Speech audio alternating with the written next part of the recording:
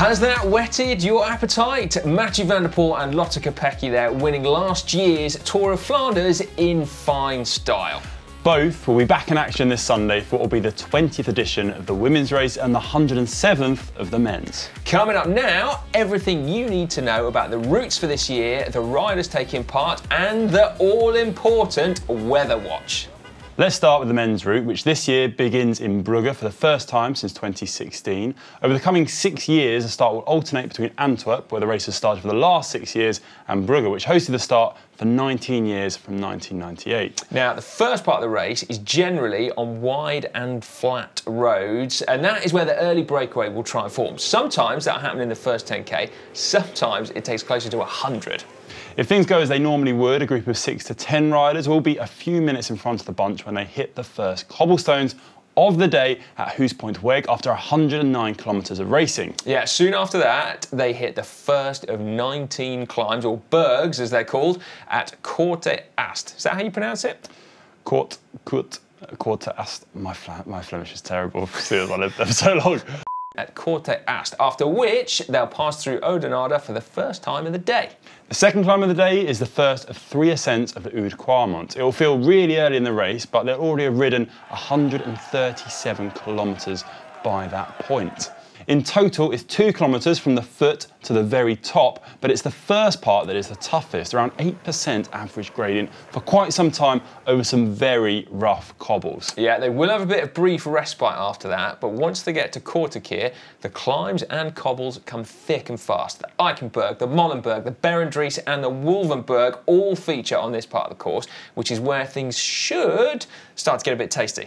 Yeah, it's in this area where it can get dangerous for the big favourites, who don't generally go on the attack until the second time up the Kwaremont or after.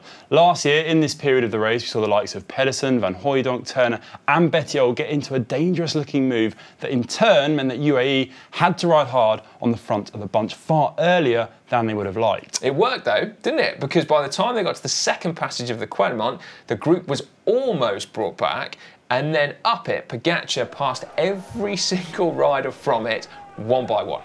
I still can't believe how fast he went up that last year. In this edition, that second part of the Kwaremont comes with 219 kilometres already in the legs. At the top, they'll briefly be on the main road before turning left and heading down the fast and technical descent to the foot of the Paterberg. Yeah, only 390 metres long, but with 20% gradients, it is a real brute of a climb, particularly as it's almost arrow straight, so you can see those gradients rearing up in front of you. Unlike in the warm-up races, you'd say, there are barriers on both sides of the road for the Tour of Flanders, so you can't ride on the smooth bit on the side, can you? Makes it so much harder, although you can ride on the even smaller concrete slabs if you are particularly skillful. Both Van der Poel and Pidcock have done that in the past, but it is a bit risky as it's only about 5 centimetres wide. Yeah, it isn't much. It's showboating, isn't it? If you can do that in the Tour of Flanders, you are a cycling god, basically. And now over the top, they will be greeted with another fast ascent, and then they've got about 6k of flat before the infamous Koppenberg. Now that is where Dylan van Baarle has attacked for about the last 20 years in a row. So also, we should point out, it's there where Lloydie got away in the 2009 Tour of Flanders. Would you believe it? He's not here, so he can say that. Anyway, it's a great place to go because the group is normally small enough by then that everyone is looking at each other and not willing to chase. It did work for Van Baarle last year. Yeah, it did, didn't it? He and Fred Wright had a nice little buffer on the Koppenberg and then got caught by Van der Poel, Pogačar and Madouas after they gapped the rest over that climb. Yeah, trouble is, will more and more people start to realise that that is a great place to go? I guess we will find out on Sunday, won't we? Anyway, now is probably a good time to remind you of the brutality of the Koppenberg. If you look at Strava, the main part of the climb is 500 metres in length with an average gradient of over 13% and a max gradient of almost 22%. Hence why we've seen even the world's top pros take an embarrassing walk up the climb. Slip there and it is very hard to get going again. The drag over the top is particularly painful too, particularly if the rider in front of you has the power to accelerate. Yeah, from there it's on to the main road between Oudenaarde and Ronse before the fun resumes. The Steenbeek leads them to Stationsberg and then the Tyenberg, also known as the Boonenberg after Tom Boonen, of course. By this point in the race, it's likely to be in pieces, but there are still 3 climbs remaining. The first of those is the Kruisberg, a cobble climb out of Ronde, and then after a main road climb, we've got the fast run-in that takes them to the Kwarmont, and then the Paterberg for the final time. From the Paterberg, it is just over 13k to the finish line in Oudenaarde. 13 of those most nondescript kilometres you can imagine, made only slightly exotic in nature because this is one of the biggest bike races in the world. Yeah, that last part probably isn't part of anyone's bucket list, but the climbs definitely should be. If you've never done them, I'd really recommend heading out there at some point. If nothing else, it gives you a sense of just how impressive it is that they ride over them so fast. Yeah, you know what? It was the descents that got me. Yeah. Like, it's super sketchy, isn't it? I mean, how narrow it is, covered in like mud and cow poo, basically. Yeah. And then after 200 kilometres, when the adrenaline's flowing and you're starting to fatigue. Yeah. Nuts. It is proper nuts, yeah.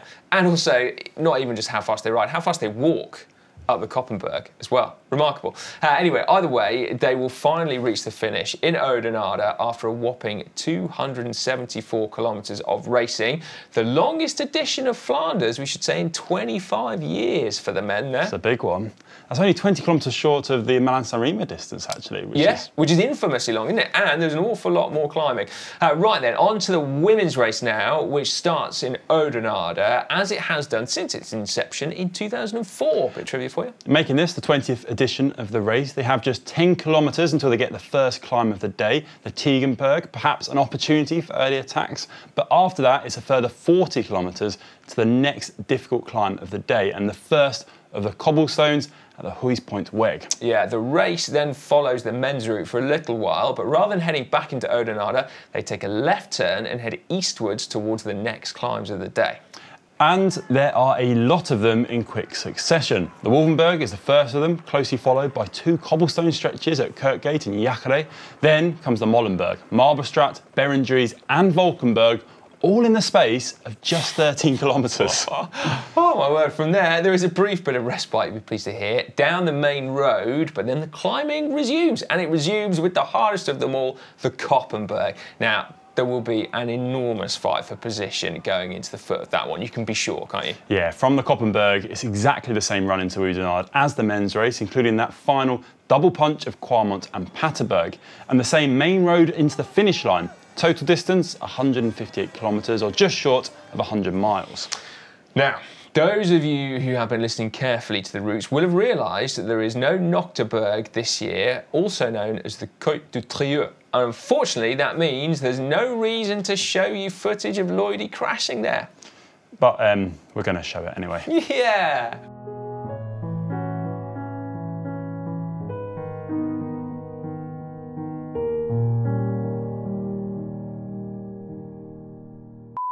I think it's fine to show that, you know, given that we bigged him up and said he attacked just before the Koppenberg. Give some balance. Anyway, it never gets old, that video, does it? I mean, even though technically it is old, it's 12 years old. But anyway, the wounds may have healed, but the pride still hasn't for poor old Dan. Anyway, you will see that video featured on our How to Win Flanders documentary, which came out this time last year. If you didn't see it at the time, it is a cracking insight into the race and its history. You can, of course, find it on GCN Plus, tucked in amongst 150 other awesome documentaries. And whilst we're promoting things, time to tell you all about live coverage on Sunday. We'll start bright and early on GCN Plus at 8:45 GMT with the breakaway with live coverage from kilometre zero of the men's race, starting around a half an hour after that. Yeah, if you are watching coverage with the breakaway, it'll transition into the women's race soon after the men's has finished. But if you'd like to watch all the live coverage of the women's race, that starts from 14:30 GMT, and you'll just need to click on the women's specific poster on the GCN app. Now, just before we get on to the riders taking part, a reminder that we've got a complete collection of classics t-shirts, which Sai is currently modelling now, fresh for 2023, including one to celebrate the Ronde, the second monument of the season. It's looking good as well. That's right. You say fresh, the design is fresh, but this t-shirt ain't fresh. Dan might not be here in person, but let's just say he's here in spirit, Conor, because unfortunately I still haven't been given access to any of the new t-shirt designs. I'm literally wearing Dan's old t-shirt, so thank you very much for that. Honestly, the things I have to do, Conor. Right, they are available, all the clean ones, now over at shop.globalcyclingnetwork.com, as is the Fan's Guide to Cycling, which is a cracking book for everyone, particularly those of you that are getting into the sport and you want a greater understanding of it. It really gets inside it, doesn't it? Some cracking insight from all sorts of people in that one. For sure, for sure. Right now, though, it's time to head over to the riders who will be taking part in Flanders and see who our favourites are going to be, starting with the men's. Yeah, the three amigos, as some have nicknamed them, Tadej Pogačar, Wout van Aert and Mathieu van der Poel, are the firm favourites for the Ronde. However, who deserves the title of out-and-out favourite kind of depends on who you ask, doesn't it? Personally, I'm looking at Wout van Aert to beat this weekend. I know at times he was slightly on the ropes in E3, but despite the best efforts of Van der Poel and Pogačar, he could not be dropped before then sprinting to take the win in supreme fashion. A few days later at Gent-Wevelgem, he looked on another level, riding clear of teammate Christophe Laporte. He seemed to have to turn himself inside out just to hold his wheel before being gifted the win at the finish. Whilst it must be said Pogačar and Van der Poel chose to miss Wevelgem, they must have nervously watched Wout's performance. Well, yeah, they must have done, I guess. I said that Van Aert's biggest strength has got to be his team at Flanders, hasn't it? And the cards of Laporte and Van Baarle to play as serious contenders, plus the likes of Van Hooijdonk and Benoot as backup. But that said, UAE have been mega impressive. They've got a strong team, haven't they? That's a good point Tim as well. Wellens, Matteo Trentin, looking super good supporting him. And Alpecin de Koning as well, Søren Kragh Andersen. Now, he is a sneaky card to play. That is true, and I think gone are the years when you can just look at Lotto Jumbo as the team to watch. Yeah, I think so, yeah. Let's talk about Van der Poel, though, because he placed second in E3, getting beaten by Van Aert in the sprint. But it must be said, he looked slightly more comfortable on the climbs. I think, personally, his tactic will almost certainly be to attack the race as early as possible, isolate Van Aert, and distance him by the finish. By flying under the radar and choosing to miss both Wevelgem and Ronde van Vlaanderen, it'll be hard to make a call on which direction his form is heading, but if he lines up at Flanders in better shape than E3, Van Aert will definitely be worried. The problem for Van der Poel is that if he does race aggressively, he'll have to be careful not to put himself under too much pressure and allow Pogačar to pounce. Well, that is the big question, isn't it? Pogačar tried plenty of times to break both Van Aert and Van der Poel in E3, but he just didn't quite manage it, did he? I mean, nearly Van Aert. Very nearly. I thought he was going, but then he just fought his way back on. And E3 is not as tough a course, is it, as Flanders? No, the difference is the length of Flanders, and it does ramp up in difficulty, so that's going to play towards Pogačar. And Pogačar does look to be the strongest on the climbs, doesn't he? Now, Flanders is, of course, the hardest of all the classics, with plenty more climbs to tackle. So that, as you said, that's going to prove the difference, I think, isn't it? He'll have more opportunities to turn the screw, try and ride clear, preferably solo. We can't write off his sprint entirely, it's got to be said, after such a hard race. If he does go to the line with Van Aert and Van der Poel, he still potentially has the finish to get the better of them, but after E3, I kind of don't fancy his chances there, really. Neither do I. I think he's going to want to go solo. Those three, though, are looking head and shoulders above the rest, but there are plenty of others waiting in the wings. Sepp van Mark, looking increasingly strong for Israel Premier Tech, riding strongly in E3 and taking third at Wevelgem. Yeah, Mads Pedersen for Trek Segafredo has also been knocking on the door recently and always seems to be there or thereabouts, doesn't he, in the big races. As of late, 6th in San Remo and 5th in E3. He's got the engine and he's got the sprint to prove troublesome on the flat run into Oudenaarde. Stefan Kung also deserves a mention, looking like he has deserved more from his last few races and showing some serious strength on a number of occasions. His best finish this classic season is 6th at E3, and he'll definitely be in the mix when things begin to ramp up. Hopefully he's recovered from his illness. That's another point as well, but he's a hammer, so I'm sure he will. Others to watch include Tom Pidcock, who returns from a spell away from racing due to the concussion he suffered at Tirreno. His team Ineos suffered bad luck at Wevelgem, with both Garner and Kwiatkowski crashing hard. They'll be hoping for a reversal of that fortune come Sunday. Now, what about our best shout for an underdog victory? I mean, this is a big call, isn't it, Flanders? Matteo Jorgensen, potentially. He definitely looks to have stepped up a level this year. Was the best of the rest at E3, coming in 4th. But also, you've got to say, what a win that would be for the young American. On Movistar as well. I mean, that would be massive, wouldn't That'd be proper cool, wouldn't it? Proper cool. I think there's plenty others to look out for. I think Florian Vermeersch, Lotto Destiny, he's been looking pretty strong, hasn't he? Binim Gramai, also, he hasn't quite been hitting the mark this classic season. Well, he did hit a pole. though, didn't he, on Sunday against Wevelgem? Yeah, so given that he won there the previous year, wasn't a great ending for him. But I wouldn't count him out because he was up there in the mix at San Remo, wasn't he? Alberto Bettiol, former winner. EF have been firing on all cylinders. Not in the Northern Classics yet, but you know, I don't think they've quite had their A-team, have they? And Nilsson Paulus is going to join him. That'll be interesting to see how he gets on. And then also, there was one other rider. Michael Matthews, what about him? Wow. Could he get to the line? Could he contend that sprint? Kind of feel like we've been talking about him for many years, but he's never quite managed to. Could be the year. He's been going pretty well back at his old team. Well, there we go then. Okay, that's our predictions then for the men's side of things. There are, of course, plenty we haven't mentioned aside from our favourites. Flanders is such an open race, and that's what Mate Mohoric. Mate Mohoric. I knew there was someone else who had mentioned. Yeah. But Flanders is such an open race. That's what makes it such a brilliant one. And it does feel strange, though, to have not mentioned the entire Soudal Quick-Step team. That is a good point, yeah. I mean, they haven't really been hitting the mark at all this classic season, have they? A win by Tim Merlier aside. The thought was backed up, though, by team manager Patrick Lefevre, who said the best thing about E3 last week was the lunch he had during the race. And he told his squad what he thought about their subpar performance on the bus, which is quite a bit awkward. Yeah, it's pretty bad, isn't it? If anyone can turn their fortunes around, though, it's got to be Quick-Step. The experience in that squad. And they're going to be hoping that Alaphilippe is finally firing on all cylinders come Sunday. And if he is, you can't count him out. If he's not, I don't know, really. It's not looking good. Maybe they just have to wait for the Ardennes Classics like last year. Right, anyway, next up, let's see who the contenders are in the women's race.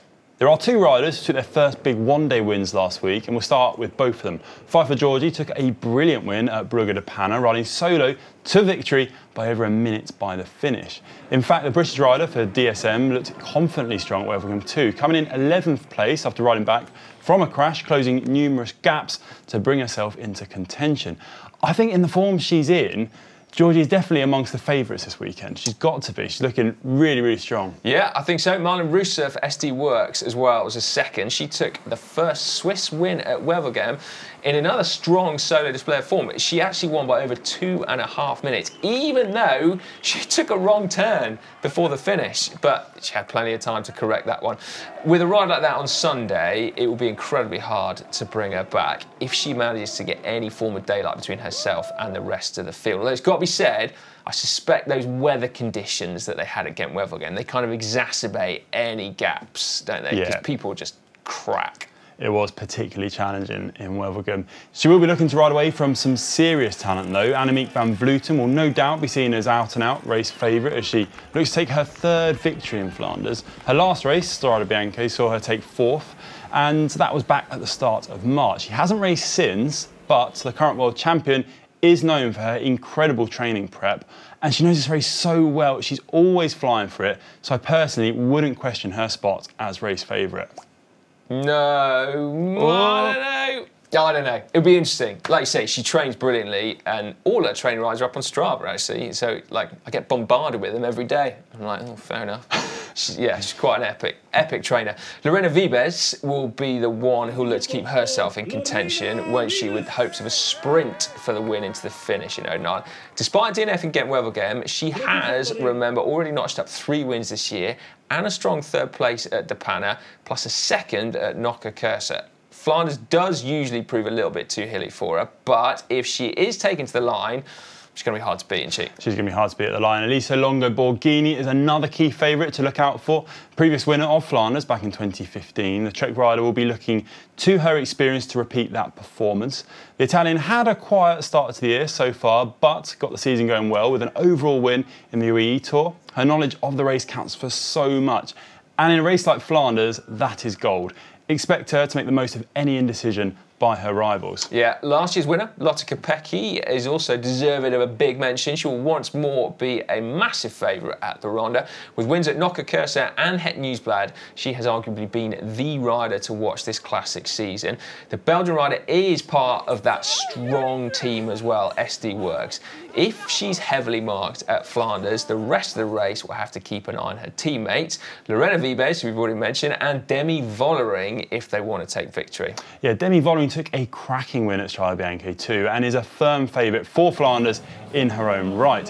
However, it's that strength of SD Worx as a whole that will prove the biggest challenge if anyone outside the Dutch squad wants to take victory. It could also prove a challenge to SD Worx as well, because you mentioned that win at Strade Bianche. You kind of can't not acknowledge the fact that Lotte Kopecky was there, wasn't she, shoulder to shoulder, and there was a little bit of animosity. A little bit, so there's almost the rivalry inside the team as well that they'll have to deal with and decide who's going to take the win out of them all. Absolutely, yeah, they need a strong team manager, don't they, and that's important in Flanders too, because it is just so many calls that are going off, so many different moves. It's quite hard to keep track of. Yeah, no gifts in the Ronde. No. So, we know the course, we know the riders, but what about the all-important weather? Conor? Well, as we record this, we're about 6 days out from the race, but the provisional forecast for Sunday is about 9 or 10 degrees Celsius with a 70% chance of rain. It's basically your typical Flanders conditions, really. But the wind is coming from the north, around 13, 15 kilometres an hour. So that should mean, roughly, it's kind of cross-tailwind start. So probably quite a fast start in both races and maybe a bit of a kind of cross-headwind at the finish. Okay, so well, a fast start for the men's race, wouldn't it? I think, mainly, which will play into the hands of the big three, who will want it as hard as possible from the gun, won't they? Yeah, I think they want to get the pace going and not allow people to rest on their laurels too much, not give the breakaway too much leash and start, ramping the pace up early doors. Right, well, let's hope the wind picks up to be even stronger then. Now then, Conor, what about the all-important predictions? Okay, given that Dan is not here and I am in Dan's seat and his T-shirt, I'm going to go first, all right? Head says Van Aert. Yeah. Heart says Van der Poel. I'm going to go with my heart. Van der Poel for the win on the men's side of things. On the women's side of things, I think Kopecky. Okay. From Demi Vollering. Interesting. I think both races are just so open this year, more than ever. Really? I think so. I think they're just quite hard to call. Well, in the men's race, it's out of the three. I was going to say it's one of three, isn't it? Surely. But I'm going to go for Van Aert. Are you? I think so. I think if his form ramps up enough and he hangs in there, I just don't see how the other two can beat him. Yeah. Famous last words. As you said, Jumbo-Visma are mega strong. Yeah. On paper, they are stronger than UAE and Alpecin-Deceuninck, can't they? I think so. I think we've just got the numbers to cause a riot in that race. In the women's, Van Vleuten, I'm going to go with world champion. Really? A third win. I think that'd be pretty cool. I think it would be very cool, actually. Either way, whoever wins both races can pretty much be guaranteed to be absolute corkers, can't they? And I, for one, cannot wait to watch. Whether I get to watch it live is another matter. But if I don't, whatever you do, don't text me the results. I don't want to know. I'm just going to be like a little tortoise, go into my shell, and then watch on demand on Sunday evening. But there we go. One of the best races of the year, for sure. Your favourite? Yeah, my favourite of the year. It's just, it was always an occasion. When I lived out in Belgium, it's just mental when the Ronde's on. Everything else stops and everyone just watches the race. And I just got sucked into that. So every time it's on, I just have to watch it. There you go. Stop what you're doing on Sunday. Come join us for live coverage on GCN+. Also, now let us know in the comments section who you are going to be rooting for, who you think is going to win. But thanks, as always, for watching. See you on Sunday. Roll on the Ronde.